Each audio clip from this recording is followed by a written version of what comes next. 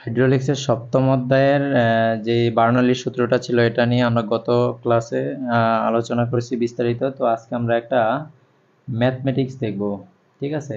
একটা ম্যাথের সলিউশন করব, ওই রিলেটেড একটা ম্যাথমেটিক্সের সলিউশন করব। তো এখানে আমরা কোশ্চেনটা আগে তুলে নিব। কোশ্চেনটা আমাদের কোশ্চেনে বলা হচ্ছে যে 3 মিটার লম্বা ক্রমশ ছোট হওয়া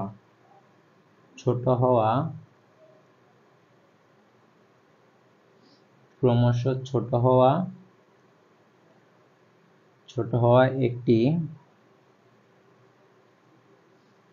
পাইপ খাড়াভাবে অবস্থিত যার ভিতর দিয়ে পানি উপর হতে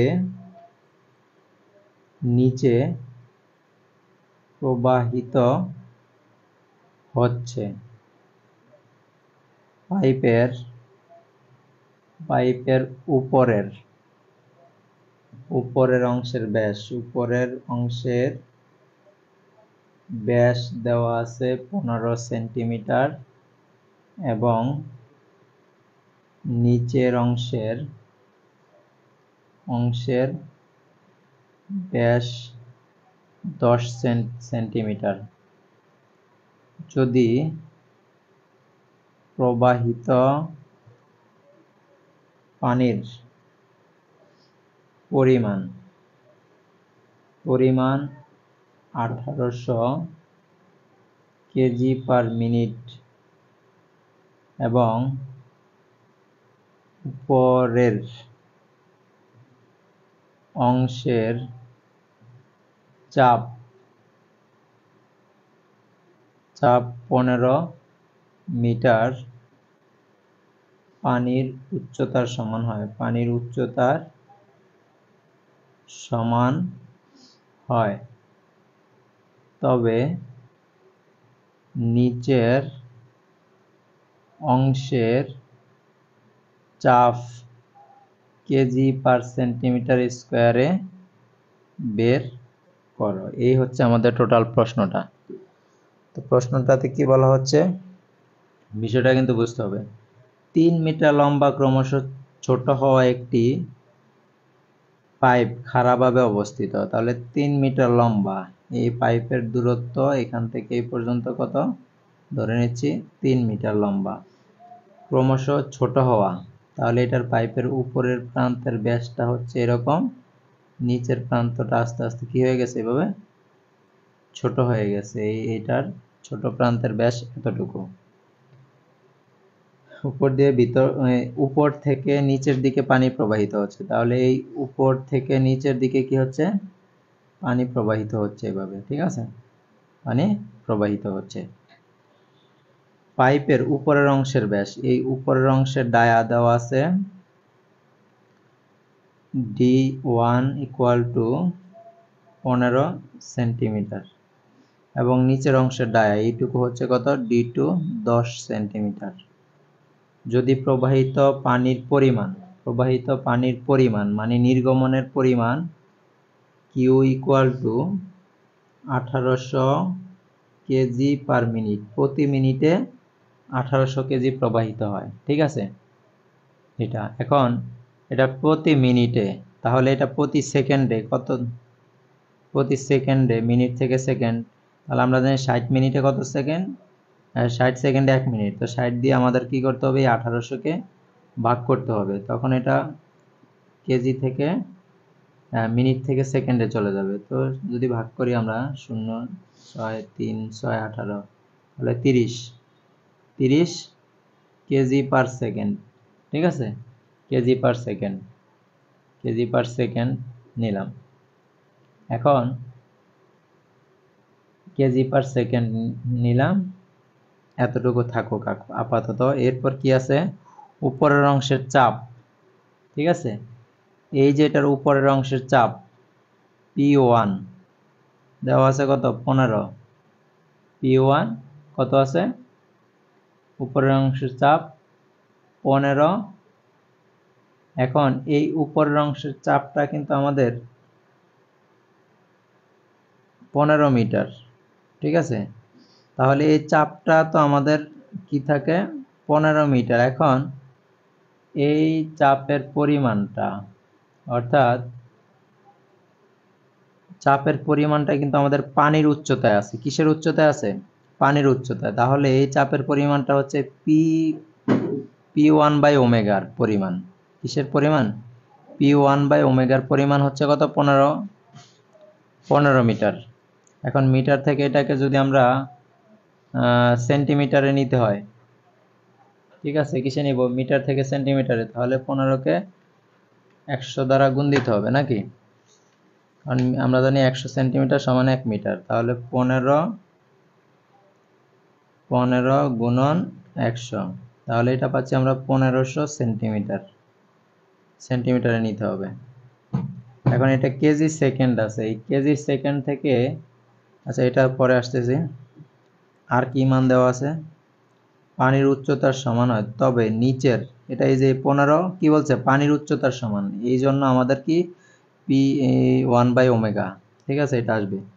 তবে নিচের অংশের চাপ, এই নিচের অংশের P2 এর মান কত সেটা আমাদেরকে নির্ণয় করতে হবে, এবং সেটা বলছে কি সমান নিচের অংশের চাপ কেজি পার সেন্টিমিটার স্কয়ারে নির্ণয় করতে বলা হয়েছে। কি বলা হয়েছে? কেজি পার সেন্টিমিটার স্কয়ারে। তাহলে এটা যেহেতু কেজি পার সেন্টিমিটার স্কয়ারে বলছে, তাহলে অবশ্যই এটা আমাদের কি করতে হবে? শুধু পি এর মানটা বের হবে, ঠিক আছে।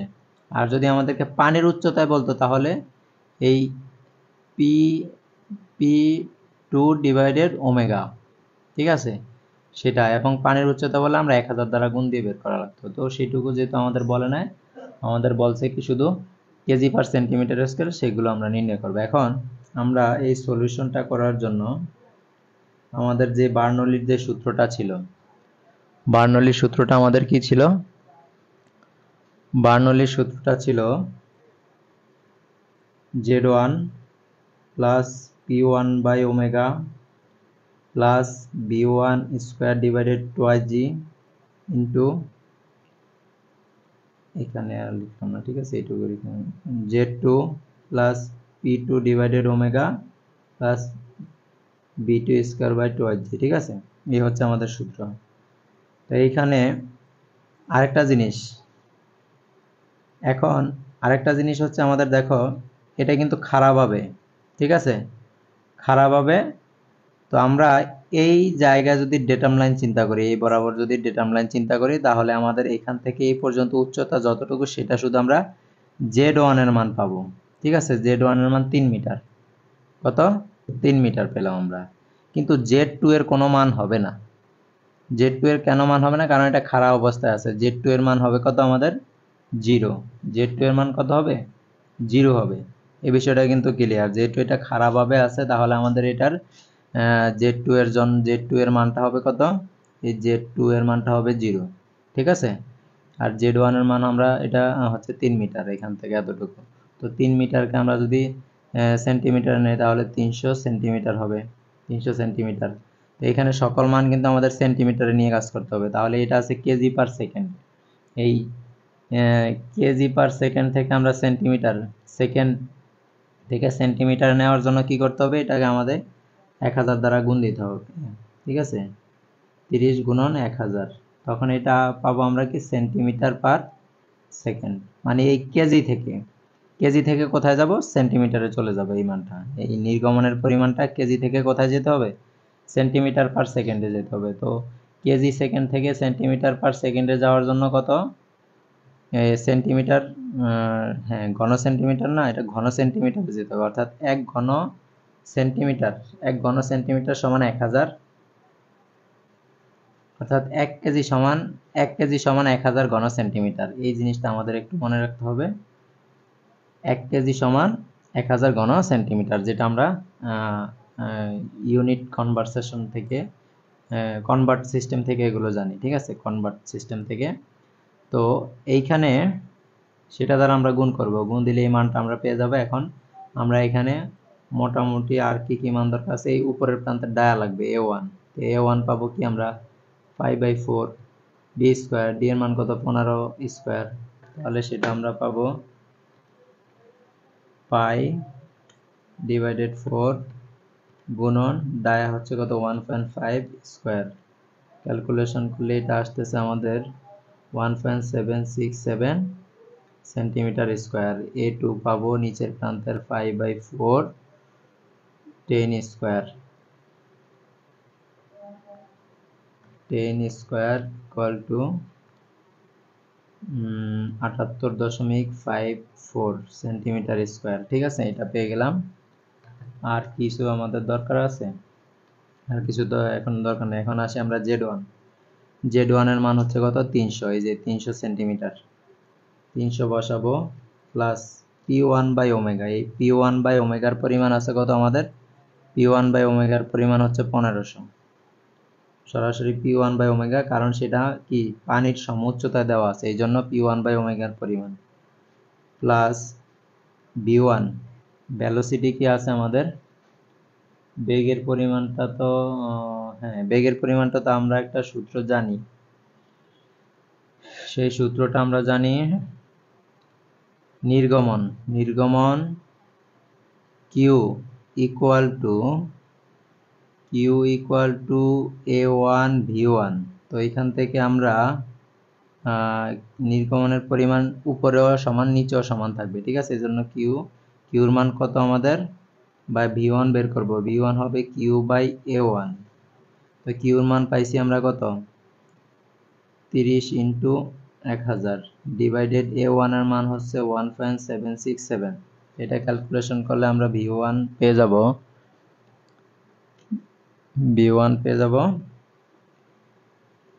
30 গুণন 1000 ডিভাইডেড 1.767, ক্যালকুলেশন করলে আসতেছে আমাদের এই জায়গায় নির্গমনের পরিমাণ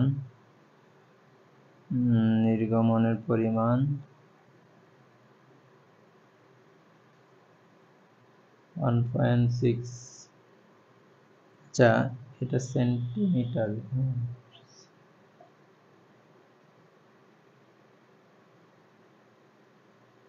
15 দেখি আর একটু, A1 এর মানটা কি আমাদের ঠিক আছে না, 5/5 ডিভাইডেড 4 ইন্টু হচ্ছে কত 15 স্কোয়ার, তাহলে এটা আসতেছে 176। এই মানটা কিন্তু আমাদের ভুল আসছে, আচ্ছা এটা হবে 176.71 সেন্টিমিটার স্কোয়ার। তারপরেরটা কি ভুল আসলো নাকি, এটা হবে 10 স্কোয়ার 78.5, এটা ঠিক আছে, প্রথমটা ভুল আসছিল। এটা হবে 176.71, তাহলে আমরা এটা পাবো 30 গুণন 1000 ডিভাইডেড 176.71, ক্যালকুলেশন করলে 159.7677 নির্গমনের পরিমাণ সেন্টিমিটার পার সেকেন্ড।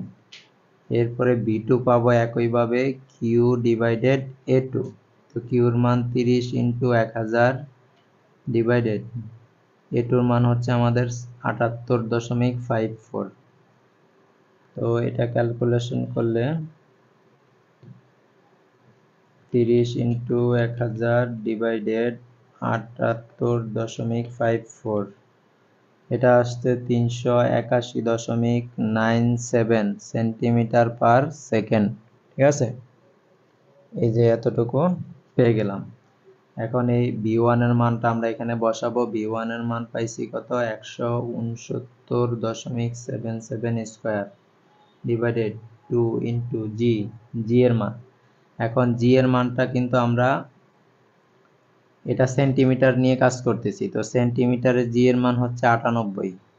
ঠিক আছে, 98, এই মানটা কিন্তু আমাদের মনে রাখা লাগবে। ঠিক আছে, আর যখন যদি আমরা মিটার নিয়ে কাজ করতাম তখন 9.8 হইতো। ঠিক আছে, সেন্টিমিটারে যেহেতু কাজ করতেছি না 98,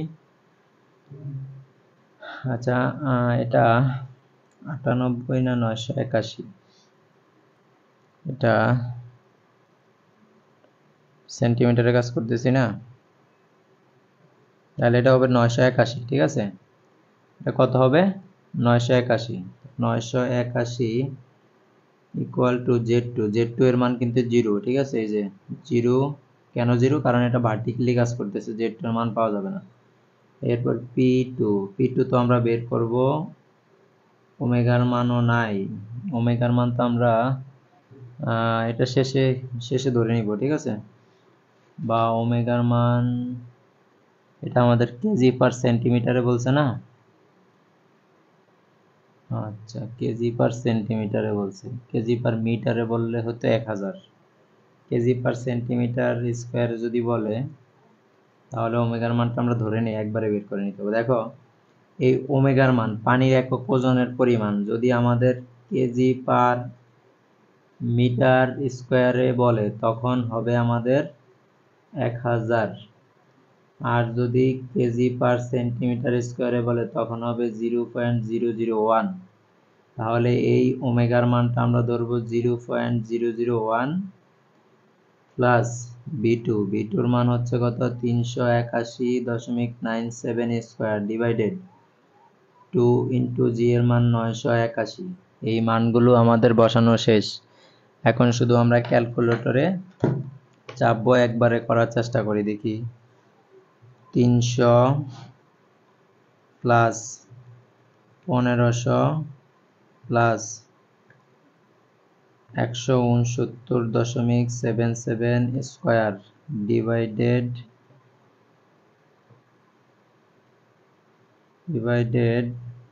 2 ইন্টু 981 ইকুয়াল 0 প্লাস P2 কে x ধরে নিচ্ছি, সেট লাগবে x divided 0.001 plus divided 381.97 square divided 2 into 981। উঠানো শেষ। এবার সমাধানের জন্য শিফট ক্যাল। এক্স এর পরিমাণ চলে আসছে, দেখো 1.74। তো এক্স এর পরিমাণ মানে হচ্ছে এই P2 এর পরিমাণ 1.74 কেজি সেন্টিমিটার স্কোয়ার, ঠিক আছে। কেজি সেন্টিমিটার স্কোয়ার, এটা আমাদের কি কেজি সেন্টিমিটারে নির্ণয় করতে বলা হয়েছে এই যে প্রশ্নে। এখন আমাদেরকে যদি এখানে কেজি সেন্টিমিটারে না বলে সরাসরি বলে দিত যে সমায়তন বা পানির সমান উচ্চতায় বা সমায়তন পানির উচ্চতা নির্ণয় করো, তখন এটা আমাদেরকে কি করা লাগতো? আবার ওই যে ওমেগার পরিমাণ যেটা ছিল সেটা দ্বারা গুণ করা লাগতো, ঠিক আছে। সেটা দ্বারা কি করা লাগতো? গুণ করা লাগতো, ঠিক আছে। তো এইটাই হচ্ছে আমাদের এই কোশ্চেনের জন্য অ্যান্সার। তো এইভাবে তোমাদেরকে কি করা লাগবে? কাজ করা লাগবে। তো এখানে এই ম্যাথমেটিক্সে একটা জিনিস মনে রাখতে হবে, যখন ভার্টিক্যালি আমাদের এভাবে কাজ কোনো সেকশন থাকে, তখন সেক্ষেত্রে কিন্তু আমরা Z2 এর মানটা কি 0 পাবো। Z2 এর মান 0। আবার আরও কিছু বিষয় মনে রাখতে হবে, আমাদেরকে যেই ইউনিটে বলা থাকুক না কেন, যেই এককে বলা থাকুক না কেন, আমাদের সবগুলো মানকে, মেজারমেন্টকে একটা ইউনিটে নিয়ে কাজ করতে হবে, ঠিক আছে। এই ক্ষেত্রে আমাদের এই যে জি এর মান, তারপরে এই যে ওমেগার মান দেখতে হবে যে কোনটা কোন ক্ষেত্রে আমরা ব্যবহার করব, সেই মানগুলো আমাদেরকে সেই জন্য একটু জেনে কাজ করতে হবে, ঠিক আছে। তো এই হচ্ছে এই রিলেটেড অনেকগুলো ম্যাথ আছে, এগুলো তোমরা দেখবা। আরও কিছু ম্যাথ আমরা নেক্সট ক্লাসে দেখাবো। তো আজকের মতো এখানে সমাপ্ত। আল্লাহ হাফেজ।